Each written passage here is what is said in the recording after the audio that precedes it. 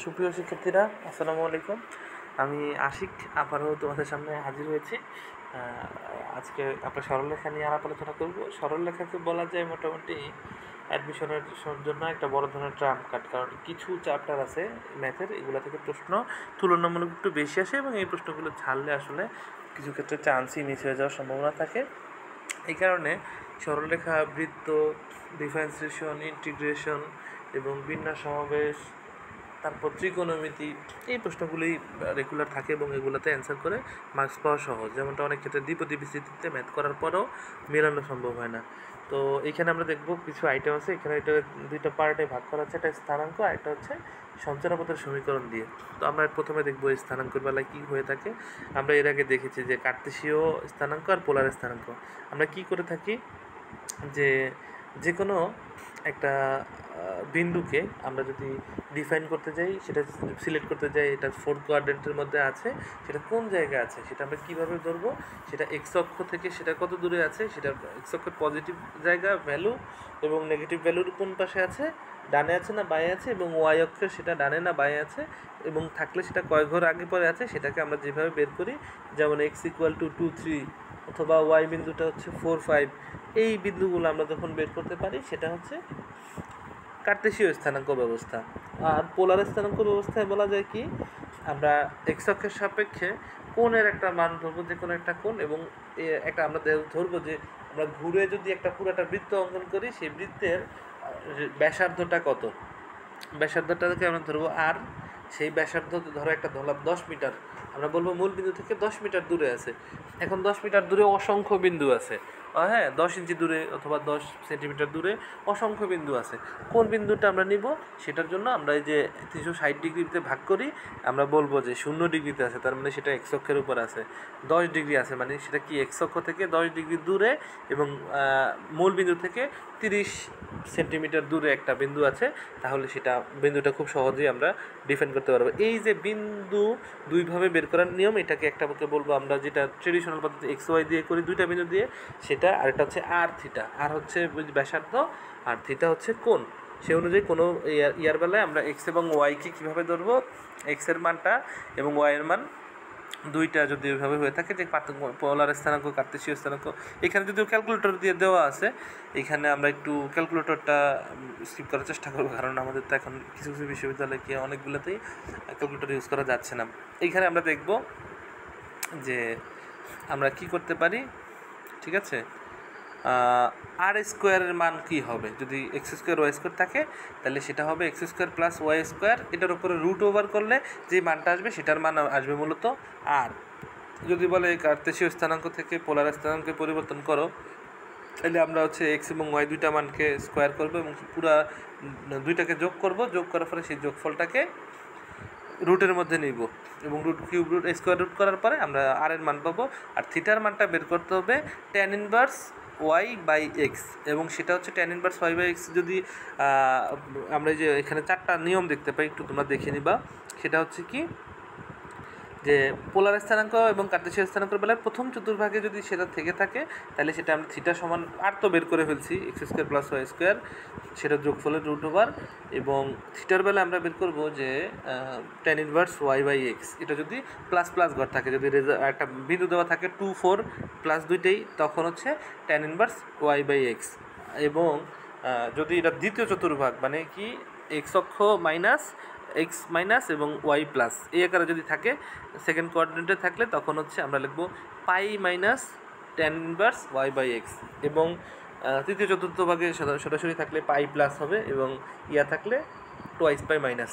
এরকম এই 4টা রুল একটু মনে রাখতে পারলে যে কোনো ধরনের কার্তেশীয় স্থানাঙ্ক আসলে পোলার স্থানাঙ্কে বের করতে পারবো। আর যদি ধরো পোলার স্থানাঙ্ক দিয়ে দেয় আর থিটার মান দিয়ে দেয়, তাহলে হচ্ছে এক্সের মান হবে আর কস থিটা, আর ওয়াইয়ের মান হবে আর সাইন থিটা। সেই অনুযায়ী আমরা বের করে ফেললে রেজাল্ট অটোমেটিক চলে আসবে। পরিবর্তনটা তোমরা আশা করি শিখে গেছো, পারবা। এরপর আমরা একটু দেখি এখানে কি বলছে। আইটেম 2 আছে দূরত্ব নির্ণয়। এটা ছিল সবচেয়ে বেশি প্রচলিত একটা সূত্র, যেটা আমরা শুরুতে দেখেছি যে x minus x one minus x two whole square plus Y one minus Y two whole square, এটার পুরোটার উপরে রুট করলে আমরা দুইটা বিন্দুর দূরত্ব পাই। এবং ভুজের বর্গ এবং কোটির বর্গ আলাদা আলাদা। মূল বিন্দু যদি থাকে সরাসরি ভুজের বর্গ কোটির বিন্দু বের করে দিলে, এবং এক্স অক্ষ থেকে ওই বিন্দু দূরত্ব হচ্ছে কে, মানে কোটি, এবং ওয়াই অক্ষ থেকে দূরত্ব হচ্ছে ভুজ। এটা একটু মনে রাখতে হবে। সে অনুযায়ী যে কিছু উদাহরণ এখানে দেওয়া আছে, বইতেও আমরা এর আগে বহুতবার করেছি, ঠিক আছে। এরপর আরেকটা জিনিস দেখতে পাই, সেটা হচ্ছে অনুপাত এবং বিভক্তিকরণ। এক্ষেত্রে অনুপাতের বেলায় আমরা আরেকটা জিনিস দেখেছি যে এক্স এবং ওয়াই এই দুটা রাশি, এবং বলে দেয় দুটা বিন্দু দেওয়া থাকে, এই দুইটা বিন্দুর সংযোজক রেখাকে অন্য আরেকটি বিন্দুতে ছেদ করতে হবে, যেখানে অনুপাত হবে m1 প্লাস m2। অন্তর্বিভক্ত করলে যোগ, বহির্বিভক্ত করলে বিয়োগ। এটা তো আগে থেকে ছিল, তাহলে সেটার বেলা হবে কি, m1 এর সাথে x2 এর হিসাব করতে হবে, এবং প্লাস m2 এর সাথে, মানে যেটার সাথে যে প্রথম অনুপাত যদি বলা থাকে যে 2 × যে আমরা একটা উদাহরণ দেখি এখানে, বহির্বিভক্তের বেলা তো মাইনাস হয় আর অন্তর্বিভক্তের বেলায় প্লাস হয়। এই যে এটা বলে দিয়েছে যে 1 4 বিন্দুকে এবং 9 -12 বিন্দুদ্বয়ের সংযোগকারী রেখাংশকে অন্তস্থভাবে 3:5 অনুপাতে বিভক্ত করে। তার মানে 3 সাথে হবে প্রথম 9 এবং প্লাস, অথবা আমরা 3 সাথে 9 দিব, আর সাথে প্লাস হচ্ছে 5-এর সাথে প্রথম বিন্দু, মানে দ্বিতীয় অনুপাতের সাথে প্রথম বিন্দুর ভুজের হিসাব করে, এবং দুইটার যোগফল বের করলে আমরা ওভারঅলটা ভুজ পাবো এবং একটা কোটি পাবো, এবং সেই অনুযায়ী আমরা এটা করে যাবো। যদি অন্তর্বিভক্তর কথা বলে তাইলে হচ্ছে যোগ, আর যদি বহির্বিভক্তর কথা বলে তখন হচ্ছে এই যে বিয়োগ। এই জায়গায় আমরা যে দেখতে পাই যে বহির্বিভক্ত করলে m1 x2 minus m2 x1 by m1 minus m2। ওয়াইয়ের বেলাও সেই ওয়াইটা গুণ হবে আগের, মানে অনুপাতের প্রথম রাশির সাথে বিন্দুর দ্বিতীয় রাশির ভুজ অথবা কোটি যেটাই বের করি না কেন গুণ দিব, মাইনাস এরকম করব, ঠিক আছে। আরেকটা বিন্দুর রেখাংশের কথা বলা আছে, এবং m1 m2 আকারে যদি বলা থাকে রেখাংশ বিন্দুদ্বয় সংযোগ রেখাংশ, এই দুই কাজ করে, তাহলে ওই যে m1 বাই m2 হিসাব করলে ax1 × y1 এই আকারে আমরা রাশি দুটা লিখে নিব। বিন্দু থেকে সরাসরি একটা রেখা টাইপের দিয়ে দিব যে ax1 plus b y1 plus c, এটা দিতে পারি আমরা। আর লক্ষ্য রাখতে হবে অনুপাত ধনাত্মক হলে অন্তর্বিভক্ত এবং অনুপাত ঋণাত্মক হলে বহির্বিভক্ত হবে, এটাও আমরা খুব সহজেই দেখতে পারি। এবং দুটি বিন্দুর সংযোগ রেখাংশকে এই রেখা দ্বারা কি অনুপাতে বিভক্ত করে, এবং ওই যে k:1 আকারে ধরলে কে সমান হচ্ছে ওই যে দুইটা রেখার ভাগ, একটার অনুপাত আকারে আমরা যেটা ধরে থাকি। এটা হচ্ছে থার্ড গেল। আরেকটা ব্যাপারে আমরা দেখতে পাই এখানে কি বলছে, ত্রিভুজের ক্ষেত্রফল। ত্রিভুজের ক্ষেত্রফল কি ছিল, আমরা জানি যে হাফ ইন্টু ভূমি ইন্টু উচ্চতা ঠিক এরকম ছিল, কিন্তু এই জায়গায় যেহেতু বিন্দু দেওয়া থাকবে, ত্রিভুজের শীর্ষ বিন্দুগুলোর কথা দেওয়া থাকবে, তাহলে আমরা হাফের পরে কি লিখবো, যেহেতু এটা প্রথম সূত্রটা দেখা যায় মূল বিন্দু আছে, তাহলে মানে একটা তো 0 0 হয়ে যাচ্ছে, তার মানে বাকি দুইটার হিসাব করব। তাহলে x1 × y2 minus x2 × y1 এরকম টাইপের থাকবে, অথবা তিনটেই যদি থেকে থাকে তাহলে আমরা করব কি, হাফ নিব এবং ম্যাট্রিক্স স্টাইলে উপরের থেকে নির্ণায়ক স্টাইলে তিনটা লিখব। লেখার পরে তিনটা লিখে পরপর লিখে এরপরে প্রথম ইয়েটা আরেকবার লিখব নিচে, ঠিক আছে। এবং এটা একটা শর্টকাট আছে, সেটা হচ্ছে কি, বাম থেকে ডানে, যেমন x1 × y1, ঠিক আছে, এগুলো সব গুণ করে করে যোগ করব আমরা, এবং মাইনাস y1 দ্বারাও এইটা এখানে কি লিখব আমরা, এই যে সূত্রটা আমরা একটু দেখি, এখানে বলেছে কি যে xy y1 x2 y2 x2 x3 y3 এরকম টাইপের আছে। তার মানে x1 × y2 plus x2 × y3 plus x3 × y1, মানে ডান পাশের সবগুলাই উপরের একটা, পরেরটা ডান পাশেরটা, এরকম কোনা কোনা সবগুলো যোগ করব, মাইনাস লিখব y1 × x2 plus y2 × x3 plus y3 × x1। এটা যদি ইয়ে করে দিই, যে আমরা এখানে নিচে দেখতে পাচ্ছি এরকম টাইপের করে দিলে আমরা সবসময় ডানের দিকেরগুলি ডান দিকে আড়াআড়িভাবে গুণ করে যোগ দিব, মাইনাস উপর থেকে বাম দিকে আড়াআড়িভাবে গুণ করে যোগ দিয়ে বিয়োগ করে দিব, এবং সেটার হাফের সাথে গুণ দিলে আমরা সরাসরি রেজাল্টটা পেয়ে যাবো। আর পোলার স্থানাঙ্কের ত্রিভুজের ক্ষেত্রফল যদি একটু কম প্রচলিত, তাও তোমরা একটু দেখে রাখো। এটা হচ্ছে মূলবিন্দু দিয়ে আসলে r1 θ এবং r1 θ1 r2 θ2 এরকম টাইপের থাকলে ত্রিভুজের half into r1 r2 sign θ2 - θ1। এবার ত্রিভুজের শীর্ষবিন্দু ত্রয় r1 θ1 r2 θ2 আর r3 θ3 এরকম টাইপের যদি থাকে, হাফ ইন্টু r1 এরকম বিশাল বড় একটা সূত্র আছে, তোমরা দেখে নিবা। এটা খুব বেশি প্রচলিত না, বাট তাও হচ্ছে শুধুমাত্র শেখার জন্য আর কি। কিন্তু ওইভাবে আরেকটা ব্যাপারও করা যায় কিছু কিছু ক্ষেত্রে। এই যে দেখো এখানে একটা শর্টকাট দেওয়া আছে, ত্রিভুজে 3টি শীর্ষবিন্দুর কথা বলা আছে। তো আমরা আগে থেকে জানি যে আমরা মূল বিন্দুটির সাথে যখন করি তখন একটা বিন্দু থাকে, আর বাকি দুইটা একটা তো বাদ হয়ে যায়, আর আমরা বাকি দুইটা নিয়ে হিসাব করলে ক্যালকুলেশন চলে আসে।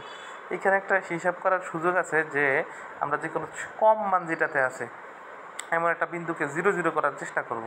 এখানে দেখো যে -1 -2, হ্যাঁ, আরটা আছে 2 5, আরটা আছে 3 10। তো আমরা -1 -2কে যদি 0 0 করতে চাই তাহলে প্রত্যেকটা বিন্দুর মধ্যে 1 করে যোগ করব। তার মানে কি হবে, প্রথমটা তো 0 হয়েই গেল, আর পরেরটাতে 1 যোগ করলে 2 এর সাথে 1 করলে হবে 3, আর 3 এর সাথে 1 যোগ করলে হবে 4। তার মানে এটা x এর মান 0 হলো। আর y এর সাথে কি করব, প্রত্যেকটাতে 2 করে যোগ করব, তাহলে এটা 0 0 হবে। তার মানে 5 হয়ে যাবে 7, 10 হয়ে যাবে 12। তার মানে যে 3 এবং 7 হলো একটা বিন্দু, আর এটা হলো 4 12 হলো। প্রত্যেকটাতে x এর বেলায় 1 যোগ করছে, y এর সাথে 2 যোগ করছে এবং 0 0 আকার চলে আসছে। তাহলে আমরা এই দুইটা পাইলাম। এরপরে আমরা করব কি, প্রথমটার ইয়ার সাথে x এর সাথে দ্বিতীয়টার y, ওই যে এর আগে আমরা যে সূত্রটা এখানে দেখেছি, এই যে এই সূত্রটা যেটা দেখেছি, x1 y2 minus x2 y1, same এখানে হাফ ইন্টু 3 বারং 36 মাইনাস 4 7 28, সেটা হিসাব করে দিলে অ্যান্সার সহজেই চলে আসে। তাহলে আর আমাদের এত বিশাল গুণ যোগ ভাগ এত কিছু করা লাগে না, সহজেই যোগ দিয়ে অ্যান্সার আমরা করে ফেলতে পারি। আশা করি ট্রিকটা তোমাদের খুব কাজে লাগবে। ক্ষেত্রফল শূন্য এবং এই ক্ষেত্রে বিদ্যুৎ ঢাল, এই যে নোটের কথা বলেছে, 0 0 বানিয়ে অঙ্ক করলে তার সহজেই অঙ্ক মিলিয়ে ফেলা যায়। আশা করি শর্টকাটটা তোমরা মনে রাখতে পারবা।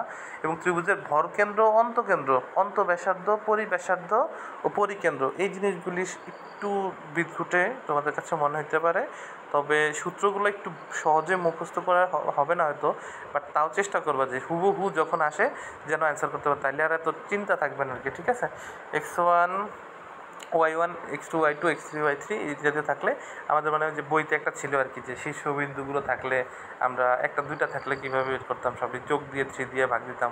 যে ত্রিভুজের ভরকেন্দ্র বের করার সিস্টেম হচ্ছে কি, সবগুলো যোগ দিয়ে 3 দিয়ে ভাগ, এক্সগুলো সব যোগ দিয়ে 3 দিয়ে ভাগ, ওয়াইগুলো যোগ দিয়ে 3 দিয়ে ভাগ, তাহলে একটা ভরকেন্দ্র পাওয়া যায়। অন্তব্যাসার্ধের বেলা হচ্ছে কি, ত্রিভুজের ক্ষেত্রফল বের করতে হবে এবং তার বাহুগুলোর যোগফল দিয়ে ভাগ করতে হবে। এবং পরিব্যাসার্ধের বেলায় হচ্ছে প্রত্যেকটা বাহুর গুণফল বাই 4 ইন্টু তাদের ক্ষেত্রফল, ত্রিভুজের ক্ষেত্রফল। এবং স্মরণ রাখতে হবে লম্ববিন্দু পরিকেন্দ্রের সংযোগ রেখার ভরকেন্দ্র, ঠিক আছে, সংযোগ রেখায় ভরকেন্দ্র 2:1 অনুপাতে অন্তর্বিভক্ত করে। এটা মনে হয় এসএসসির সময় তোমরা একটা অনুপাত মানে হায়ার যাদের ছিল তারা দেখে আসবা যে এটা একটা উপপাদ্য ছিল, যে লম্ববিন্দু এবং পরিকেন্দ্রের সংযোগ রেখাকে ভরকেন্দ্র 2:1 অনুপাতে বিভক্ত করে। এটা একটু মনে রাখা লাগবে, এমসিকিউর বেলায় অনেক বেশি ইম্পর্টেন্ট একটা পার্ট এটা। আর এখানে কিছু অন্তকেন্দ্র যে বের করার একটা সূত্র দিয়ে দিছে, যে ax1 প্লাস bx2 cx3 এরকম টাইপের হয়, এবং প্রত্যেকটা বাহুর এক্সের বেলায় যাদের প্রত্যেকটা বাহুর যোগফল, আবার ওয়াইয়ের বেলায় প্রত্যেকটার সাথে abcর সাথে y1 y2 y3 দিয়ে প্রত্যেকটা বাহুর যোগফলের যে মানটা আসবে সেটা দিয়ে ভাগ দিতে হবে। এবং অন্তব্যাসার্ধ আর সমান হচ্ছে ত্রিভুজের ক্ষেত্রফল বাই ত্রিভুজের বাহুর যোগফল, তাই না? অন্তব্যাসার্ধ আমরা একটু আগে দেখেছিলাম যে আর সমান, ঠিক আছে, ত্রিভুজের ক্ষেত্রফল ABC by A plus B plus C. এখানে কিছু ম্যাথ দেওয়া আছে, ভিডিওটা পজ করে প্রয়োজন মধ্যে এখান থেকে দেখে নিবা। এবং অন্তর্ব্যাসার্ধর ম্যাথ কিছু দেওয়া আছে এখানে।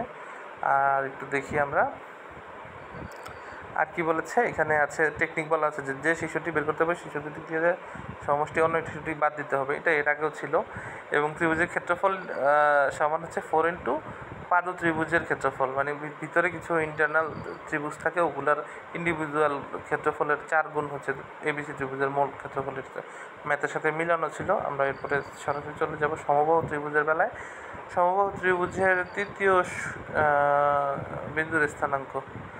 সমবাহু ত্রিভুজের বেলায় আমরা যেটা বলতে পারি, প্রথম শীর্ষবাহু দ্বিতীয় শীর্ষবাহু দেওয়া থাকলে আমরা তৃতীয় শীর্ষবাহুর অনেকটা মিল করতে পারি, যে x3 থার্ড পার্টটার শীর্ষবাহু x এবং y দুইটা মান থাকবে। ভুজের বেলায় হবে কি, ওই দুইটার যোগফল প্লাস √3 হ্যাঁ, এক্সের বেলা ওয়াইয়ের হিসাব দুইটার পার্থক্য আসবে বাই টু, আর ওয়াইয়ের সময় এক্স দুইটার পার্থক্য আসবে, যে দুইটার মান দেওয়া আছে সেই দুইটার পার্থক্য বাই টু, এরকম টাইপের বের করলে এই সূত্রটা একটু দেখে নেবা। এবং বিন্দুদ্বয় দ্বারা ভুজ বা কোটি অভিন্ন হলে এবং বিন্দুদ্বয় যথাক্রমে এত এত আকারে যদি থাকে, আলাদা আলাদা চারটা থাকে, হ্যাঁ, দুইটা প্রান্ত বিন্দুর, এবং চেঞ্জ করাও যদি থাকে, মানে সেম টাইপের, তাইলে আর আমরা ওই √3 টার্মটা ইউজ করবো না, তখন তো এটা অটোমেটিক জিরো হয়ে যাবে। তখন x1 প্লাস ওয়াই, x1 সমান x3 পার্ট যেটা দিব x1 plus x2 by two, আর হচ্ছে y1 plus y2 by two, এরকম টাইপের একটা হবে। এবং একটি সমবাহু ত্রিভুজের দুটি শীর্ষবিন্দুর কথা এখানে বলা আছে, তৃতীয় শীর্ষবিন্দুর স্থানাঙ্ক কথা বের করতে বলছে। যেহেতু আমরা দেখতেছি সমান পার্টের আছে, তাহলে আর আমরা যে √3 টার্মটা ইউজ করবো না। এটা হচ্ছে এখানে একটা শর্টকাট। আর একটা ব্যাপার আছে, চতুর্ভুজের ত্রিভুজের ক্ষেত্রফল শীর্ষবিন্দুর স্থানাঙ্ক কি হবে আর কি। তো এখানে শীর্ষবিন্দু বিশিষ্ট আয়তক্ষেত্র, শীর্ষবিন্দুর কথা বলেছে, ত্রিভুজের চতুর্ভুজ বলা আছে, তার মানে আমরা চতুর্ভুজের চারটা দিব, চারটা বিন্দুই লিখব, লেখার পরে প্রথম বিন্দুটা আরেকবার লিখব, ঠিক আছে, এবং হাফ আকারে দিব। শীর্ষবিন্দুর স্থানাঙ্ক যেহেতু চাইছে, তাহলে ওই ক্ষেত্রফল আছে, শীর্ষবিন্দুর আয়তক্ষেত্র হিসাব করে আমরা সেম আগের মতোই করে যাব। এবং সামান্তরিকের ক্ষেত্রে এগুলো তো বেশি প্রয়োজন নাই, তারপরেও দেখার জন্য দেখা আর কি। কিন্তু তোমরা চতুর্ভুজের পর্যন্ত দেখলেই হবে, ত্রিভুজের একটু বেশি আসে ম্যাথগুলো। এই যে এখানে ছবি আকারে দেওয়া আছে, দেখতে পাচ্ছ, চারটা বিন্দু দেওয়ার পরে দ্বারা গঠিত রম্বসের ক্ষেত্রফল, তাও চতুর্ভুজের হিসাবেই যায়। এবং আমরা সবগুলো লিখবো, লেখার পরে প্রথমটা আরেকবার লিখবো, লেখার পরে ডানেরগুলো দেখবো, যেমন 2 এর সাথে 9, 5-এর সাথে 12, 9-এর সাথে 8, 6-এর সাথে 5, এগুলো সব গুণ দিব এবং বিয়োগ দিব। বাঁ দিকেরগুলো 5-5 25, 9 নং 81, তারপর হ্যাঁ 6-12 72, এবং 8-2 16, এগুলো সব যোগ দিব, দেওয়ার পরে রেজাল্টটা আমাদের চলে আসবে। এরপর সামান্তরিকের ক্ষেত্রফলে বলেছে এবিসিডি সামান্তরিকের ABC বিন্দু তিনটির স্থানাঙ্ক দেওয়া থাকলে ক্ষেত্রফল হবে 2 ইন্টু ক্ষেত্রফল অফ ABC দ্বিগুণ আকারে হবে। কারণ আমরা তিনটার কথা বলা থাকলে আমরা সামান্তরিক জানি যে সামান্তরিকে ধরার একটা পাউরুটির, যে চারকোনা পাউরুটিকে আমরা যখন অর্ধেক করে মাঝখান থেকে ভাগ করি, তখন আসলে দুইটা ত্রিভুজ পাই। তো এটা যদি তিন বাহুর কথা বলা থাকে, আমরা সরাসরি তিন বাহুর ক্ষেত্রফল বের করে ফেলবো ওই ত্রিভুজের, এবং সেটা 2 দিয়ে গুণ দিলে আমরা মূল সামান্তরিকের ক্ষেত্রফলটা পেয়ে যাব। এবং অক্ষের স্থানান্তরের কথা বলা আছে যে যদি এক্স ও ওয়াইয়ের সাপেক্ষে বিন্দুটির স্থানাঙ্ক এক্স ওয়াই হয়, তাহলে এক্স ডট ওয়াই ডট এরকম টাইপের থাকলে পি বিন্দুটির স্থানাঙ্ক এক্স ওয়াই হবে। নতুন অক্ষ আদি অক্ষের সাপেক্ষে স্থানান্তর আলফা বিটা রাখতে হবে। এবং তোমার বয়স হচ্ছে বড়, তার মানে তুমি নতুন জায়গায় আমার বয়স, এবং তার মানে অবশ্যই হচ্ছে বেশি হলে তোমার বয়সের সাথে আরও কিছু বেশি, মানে তো সামথিং কিছু যোগ হইতে হবে। আর যদি আমার সাথে তোমার বয়সের গ্যাপ অবশ্যই আছে, তার মানে আমার বয়স হবে তোমার বয়সের চেয়ে একটু বেশি, হ্যাঁ, সামথিং কিছু বেশি, আর তোমার বয়স হবে কি আমার বয়স থেকে সামথিং কিছু কম। এই সামথিংটাই হচ্ছে আলফা অথবা বিটা, এবং সেই অনুযায়ী হিসাবটা এখানে একটা শর্টকাট টাইপের দেওয়া আছে, তোমরা আশা করি দেখলে এটাও বুঝতে পারবা। এখানে বিগত বছরের কিছু প্রশ্ন আছে, আমি দেখাই যাচ্ছি শুধু তোমাদেরকে, তোমরা ভিডিও পজ করে করে এই ইয়াটা একটু দেখবা, জুম করে পর্যন্ত স্ক্রিনশট নিয়ে নিবা। এখান থেকে প্রচুর পরিমাণ ছবিও চাইলে দেওয়া যাবে, প্রোভাইড করা যাবে, সমস্যা নেই। এই হচ্ছে এখানে কিছু প্রশ্ন আছে।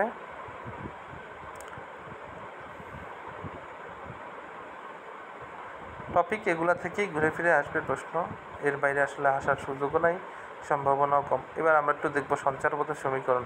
সঞ্চারপথ বলতে আমরা কি বুঝি? সঞ্চারপথ বলতে বুঝি কোনো বিন্দুর সঞ্চারপথের সমীকরণ নির্ণয় করতে হলে প্রথমেই সঞ্চারপথের উপর এক্স ওয়াই নামে দুটা বিন্দু নিতে হবে। আমরা ধরে নিই যে একটা তেলা পোকা হেঁটে যাচ্ছে, তার যাওয়ার পথই সঞ্চারপথ, এবং এটার দুই পাশ থেকেই ইয়ার দূরত্ব সমান, এবং সরলীকরণ করলে সঞ্চারপথের সমীকরণ পাওয়া যায়।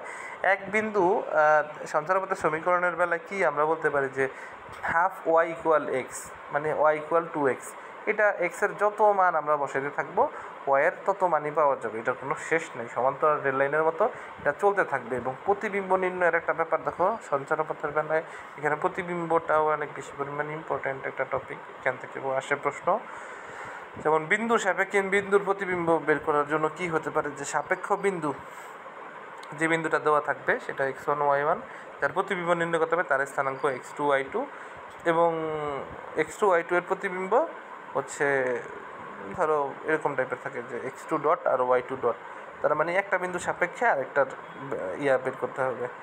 তো তখন হচ্ছে সাপেক্ষ বিন্দুর হিসাব করতে গেলে যে নতুন ডট যেটা বের করব, সেই ডটটা আর যেটা সাপেক্ষে করার কথা সেটার এক্স ইকুয়াল মানে যেটা দেওয়া থাকবে, যে বলছে সাপেক্ষ বিন্দু x1 y1, তার মানে x1 সমান হচ্ছে কি, যেটা নতুন নির্ণয় করতে হবে সেটার সাথে হচ্ছে আরেকটা যেটার সাথে তুলনা করতে হবে, তুল্য যেটা এবং নতুন যেটা সেই দুইটার যোগফলের 2 দিয়ে ভাগ দিলে যেটা আসে সেটা হইয়া, যেমন -3 4 বিন্দুর সাপেক্ষে 2 - 1 বিন্দুর প্রতিবিম্ব, তার মানে সাপেক্ষর কথা বলে দিচ্ছি, তার মানে -3 সমান হচ্ছে যেটা দেওয়া প্রতিবিম্ব বের করতে হবে, তুল্য যেটা সাথে হচ্ছে নতুন যেটা বের করতে হবে 2 + x2 ডট বাই 2, সেই অনুযায়ী আমরা একটা ভাগ করলে যা আছে তাই থাকে এবং সেই অনুযায়ী একটা রেজাল্ট আসে।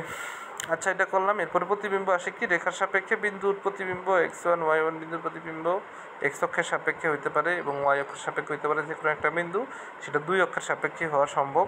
সেটা সূত্রটা এখানে দেওয়া আছে, x1 dot minus x1 by a এবং y1 dot minus y1 by b equal -2 ax1 plus b y1 plus c by a square plus b square. এখন এই ক্ষেত্রে আমরা হচ্ছে যে কোনো একটার সাথে একটা সমান ধরে সহজেই x1 ডটের মান বের করে ফেলতে পারি, কারণ যেমন x1 dot minus x1 by a equal -2 ax1 plus b y1 plus c by a square plus b square. এটা এর সাথে এটা লাস্ট পার্টটা, b এর সাথে লাস্ট পার্টটা এরকম করে ধরে ওই যে ক্রেমারের রুলের মতো করে আমরা সলভ করতে পারি।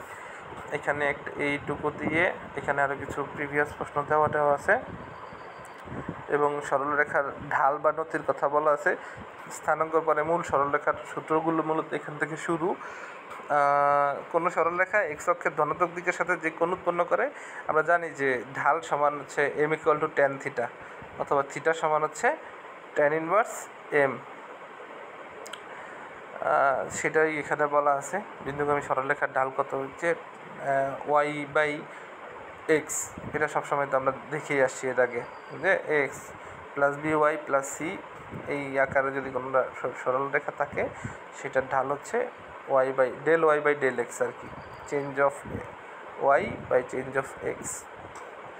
এবং এখানে ঢালের আকৃতির কথা বলেছে y = mx প্লাস c, হ্যাঁ, এবং সেই সি অনেক ক্ষেত্রে 0 থাকতে পারে এবং কোণ দেওয়া থাকতে পারে m = tan থিটার মান দেওয়া আছে। ঢাল যদি মূল বিন্দুগামী হয়ে থাকে, এক্স অক্ষের সমান্তরাল সরলরেখার সমীকরণ এর বেলায় হচ্ছে y সমান b, সেটা এক্স অক্ষের সমান্তরাল হলে y = b হয়ে যাবে, সেটা এক্স অক্ষের সমান্তরাল। এবং x = যদি a হয়ে থাকে, যে এটাও একটা x = 4, এটা হচ্ছে কি y অক্ষের সমান্তরাল, এবং যেটা সমান্তরাল হবে ওইটা কিন্তু অক্ষের উপর অক্ষের উপর লম্ব হবে।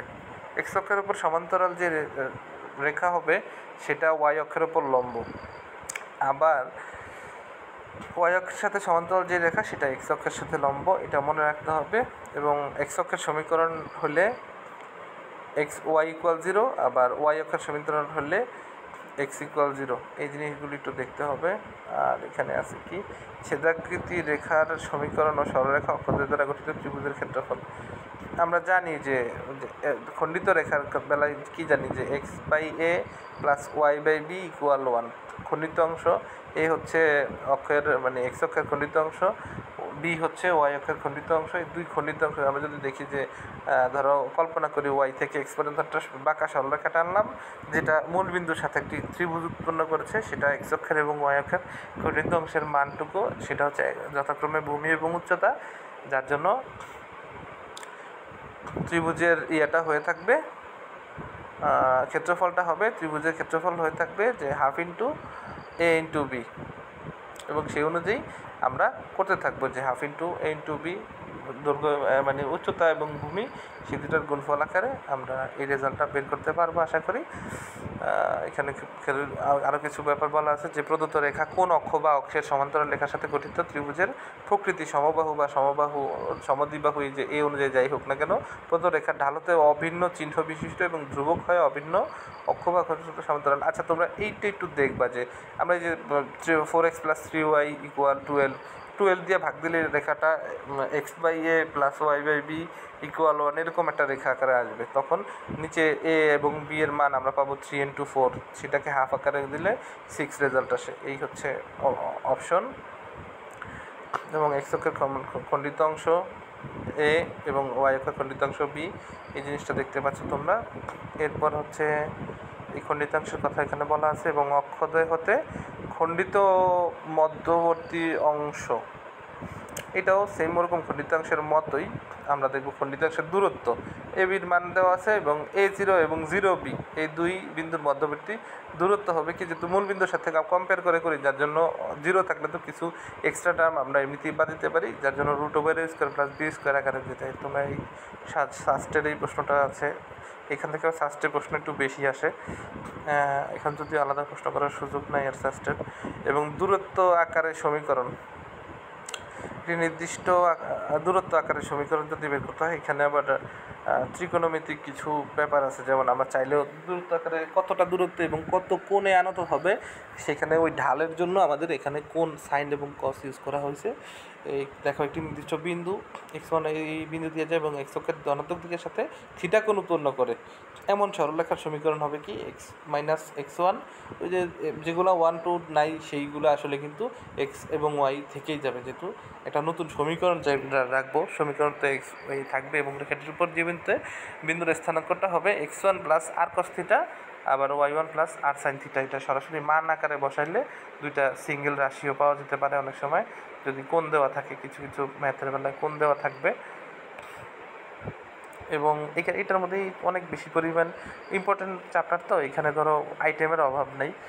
এখানে আরেকটা ব্যাপার আছে যে একটি বিন্দু ও ঢাল দেওয়া থাকলে এই ক্ষেত্রে কী করবো আমরা, বিন্দু থাকবে ঢাল থাকবে, তাহলে হচ্ছে আমরা ডেল ওয়াই যেটাকে বলছি y - y1 = m × x - x1, এরকম টাইপের এই রাশিটা দিলে আমরা সরাসরি একটা বিন্দুর সাথে ঢাল দিয়ে খুব সহজেই রেজাল্ট বের করতে পারবো। আরেকটা ব্যাপার আছে যে দুই বিন্দুগামী রেখার সমীকরণ, সেটা হচ্ছে কি x - x1 / x1 - x2 = y - y1 / y1 - y2। এটা তোমরা মনে হয় এর আগেও করেছো, আমার এখানে একটু দেখতে ঝামেলা হচ্ছে, ছবিটা ভালো উঠে নাই, ঠিক আছে, বইতেও আছে, এটাও আশা করি একটু দেখে নেবা মেইন বই থেকে। এবং এইখানে যে ম্যাথটা করা আছে x - x1 y1 - y1, এবং দুই বিন্দুগামী রেখা সমীকরণের বেলা যদি বিন্দু দিয়ে দেওয়া থাকে একটু ভালো হয়। সরলরেখার একটু শর্টকাট আছে, কিছু কিছু ম্যাথ তোমরা সরাসরি ওই রেখা দিয়ে যায় যখন বলবে এই বিন্দু দিয়ে যায়, তার মানে অবশ্যই বৃত্ত আর রেখায় ফাঁকিবাজিটা বেশি করা যায়, সেটা হচ্ছে অপশনগুলি সরাসরি বসাই দিবে, এবং যেটাতে বসানোর পরে সিদ্ধ হবে সেটাই রাইট অ্যান্সার বলে আমরা ধরে নিতে পারবো। যে এখানে এরকম কয়েকটা অপশন দেখা দিচ্ছে যে যেটা 3 4 বিন্দু দিয়ে যায়, তার মানে 3 4 - 3 2 এই বিন্দু দিয়ে যখন যাবে তখন সেটাই রাইট অ্যান্সার। এবং সরলরেখার উপর লম্ব আকারে থাকলে যে x cos α + y sin α = p, এবং সেই অনুযায়ী আমরা যদি পিকে আবার করতে থাকি যে 60 ডিগ্রি আকারে বলে যে এত ডিগ্রি কোণের x অক্ষের সাথে এত ডিগ্রি কোণ উৎপন্ন করেছে, তখন সেই অনুযায়ী x cos 60 degree + y sin 60 degree = 5, এবং 5 একক দূরে আছে প্রশ্ন অনুযায়ী আমরা হচ্ছে, এবং ঢাল টেস্ট করলেও চলবে অনেক ক্ষেত্রে, তো আমার সেটা দরকার নেই, এই স্ট্রাকচার আকারে আমরা বসাইতে পারি। এবং দুইটি রেখার সমান্তরাল হওয়ার শর্ত, সেটা আমরা এর আগেই বলেছি যে তাদের রেখাদ্বয়ের ঢাল সমান হবে, তার মানে কি যে A1 মানে অবশ্যই যদি প্রত্যেকটার এক্সের যেই সহগ থাকবে সেটার অনুপাত, এবং ওয়াইয়ের সহগ, দুইটা রেখার ওয়াইয়ের সহগ দুইটারই মানে অনুপাত সেম থাকবে আর কি, হ্যাঁ, এক্স ওয়াই এবং দুইটার অনুপাত সেম থাকবে, অথবা রেখার ঢাল মানে m1 × m2 থাকবে, এটা অনুযায়ী আমরা। এবং এই বলছি এই রেখার সমান্তরাল এবং এত বিন্দুগামী, আমরা তো দেখেছি যে আগে সমান্তরাল লেভেলে সেম থাকবে, আমরা নতুন কে টার্ম আনি, আর যা আছে আগের মতোই এক্স এবং ওয়াইয়ের মান সেমই থাকে, এবং সেই অনুযায়ী দেখা যায় যে 2x + 4y ঠিকই রইলো, কে এর মানের জন্য যে -6 আসতো সেটা আবার আমরা 1 1 বিন্দুগামী যেহেতু বলছে রেজাল্টটা 1 1 বসাইলে রেজাল্ট আশা করি চলে আসবে।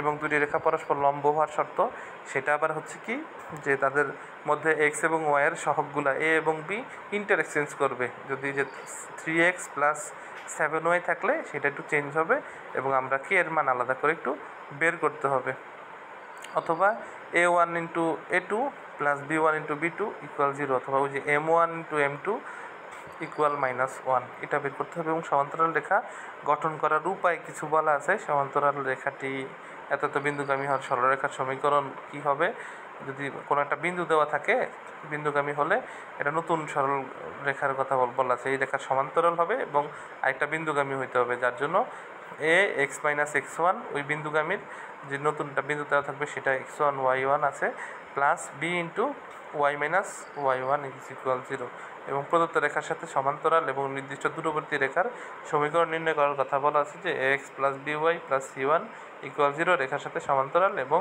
ডি একক দূরবর্তী রেখার সমীকরণের কথা বলা আছে। এটা নির্দিষ্ট একক, ধরো 5 একক দূরে আছে, তার মানে সেই অনুযায়ী যদি হয় তখন সির হিসাবটা করতে হয়, আর সব তো সেমই থাকবে। নতুন সি2 যেটা আসবে সেটা হবে সি1 plus minus D root over a square plus B square. এবং লম্ব রেখা গঠন করার উপায়, হ্যাঁ, x plus B Y plus C equal 0 এবং এক্স ওয়ান ওয়াই ওয়ান বিন্দুগামী সরলরেখার সমীকরণ B into x minus x one minus A into Y minus Y one is equal 0। এবং দুটি রেখা একই সরলরেখা নির্দেশ করলে সেই ক্ষেত্রেও যদি একই সরলরেখার দুইটা খণ্ডিত অংশ আকারে এটা নির্দেশ করে তাহলে সমরেখ, এটা অনেক সময় প্রশ্ন আসে, সমরেখ কি না তিনটা বিন্দু, যে যদি বলে যে তিনটা রেখা দিয়ে আসলে ত্রিভুজ গঠন করা সম্ভব কিনা, তখন আমরা চেক করে দেখি যে তিনটা বিন্দু সমরেখ কিনা, একই রেখার অংশ কিনা। সমান্তরাল হলে কখনোই এগুলো দিয়ে ত্রিভুজ গঠন সম্ভব হবে না।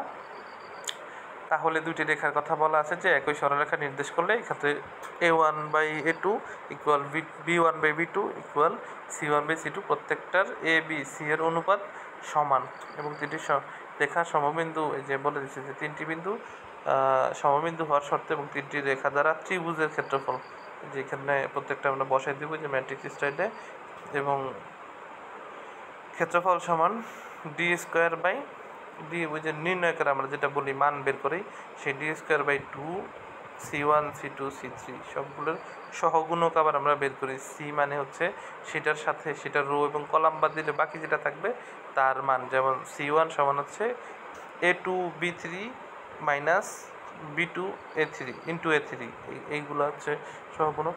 এটি একটু কম প্রচলিত সূত্র। এই হচ্ছে ঘটনা। তারপর আরও কিছু প্রচুর এখানে সূত্র আমরা দেখতে পাচ্ছি, কম প্রচলিত বাট তাও দেখতে হবে। এরপর হচ্ছে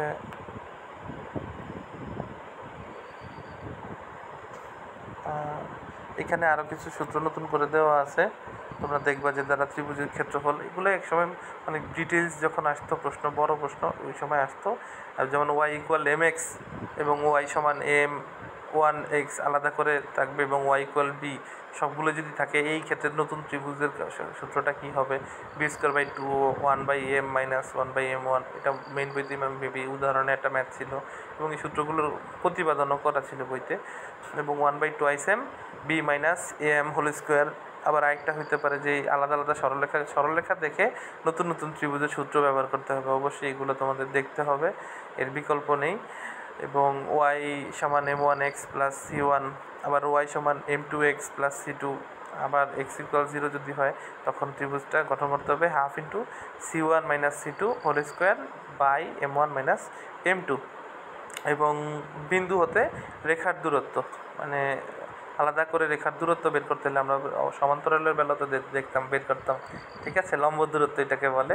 সেই লম্ব দূরত্বটা যখন বের করতাম পুরো রেখাটা যা আছে তাই উপরে থাকতো, বাট আলটিমেটলি আমরা হিসাব করে দেখতাম যে বাই নিচে হচ্ছে এ স্কোয়ার প্লাস বি স্কোয়ার, কি এ এক্সের সাথে সহগের গুণ বর্গ এবং ওয়াইয়ের সহগের বর্গের যোগফলের root cube root square root আর কি। তারপরে হচ্ছে আর কি আসে যে আবার মূল বিন্দু থাকলে তখন আর আমরা এ বি তো অটোমেটিক 0 0 হয়ে যায়, শুধু সি বাই লম্ব দূরত্ব ডি সমান C by root over a square plus B square. A B হচ্ছে ওই যে এক্সের এবং ওয়াইয়ের সহগের বর্গ। দুটি সমান্তরাল রেখার সমীকরণের দূরত্ব, রেখার সমীকরণ দূরত্ব কী হবে, সমীকরণিক দূরত্বর বেলায় শুধুমাত্র দুইটা রেখা যেহেতু আগেই বলে দিয়েছি দুইটা রেখা সমান্তরাল আছে, তার মানে আমাদের এ বি তো হিসাব করার দরকার নেই, শুধুমাত্র আমরা উপরে ধরবো মডুলাস অফ, ঠিক আছে, মডুলাস বলতে অলওয়েজ পজিটিভ মান, ধনাত্মক মান আসবে, ডিফারেন্স মানে ডিস্টেন্স বলা যায় দূরত্ব, distance equal c1 minus c2, যে কোনো একটা রেখা থেকে আরেকটা, যেহেতু মাইনাস সবসময় প্লাস হয়ে যাবে, একটা থেকে একটা বিয়োগ দিলেই হবে, সি বের হবে এবং নিচে root over a square plus B square আকারে থাকবে। এবং যে একই চিহ্ন হলে অথবা বিপরীত চিহ্ন হলে আমাদের বিশেষ কোনো পরিবর্তন দেখব না ইয়ার ভিতরে। আরেকটা আছে দুটি সরল রেখার অন্তর্ভুক্ত কোণের কথা। এটা একটু অনেক বেশি ক্রিটিক্যাল একটা প্রশ্ন, বাট তোমাদের দেখতে হবে। তবে খুব বেশি হতাশ হওয়ার কিছু নাই, ঠিক আছে। আমরা ওই যে টেনের বেলায় যেটা দেখতাম আর কি, যে এখানে একটা দেখবো ত্রিকোণমিতির সময় তোমরা দেখতে পেয়েছো হয়তো, এখানে আছে tan inverse a2 into b1, যদি আলাদা আলাদা করে দুটো থাকে আর কি। a2 বলতে বোঝায় কি দ্বিতীয় সমীকরণের এর মান, হ্যাঁ, into b1 minus a1 b2, আর ভাগ হবে a1 a2 plus b1 b2। এটা একটু মনে রাখতে হবে, বারবার মুখস্থ করলে মনে থাকবে আশা করি। এর আগে তোমরা হয়তো করে আসছো। এবং এদের মধ্যবর্তী কোণের বেলা হচ্ছে tan থিটা সমান plus minus m1 minus m2 by 1 plus m1 n2।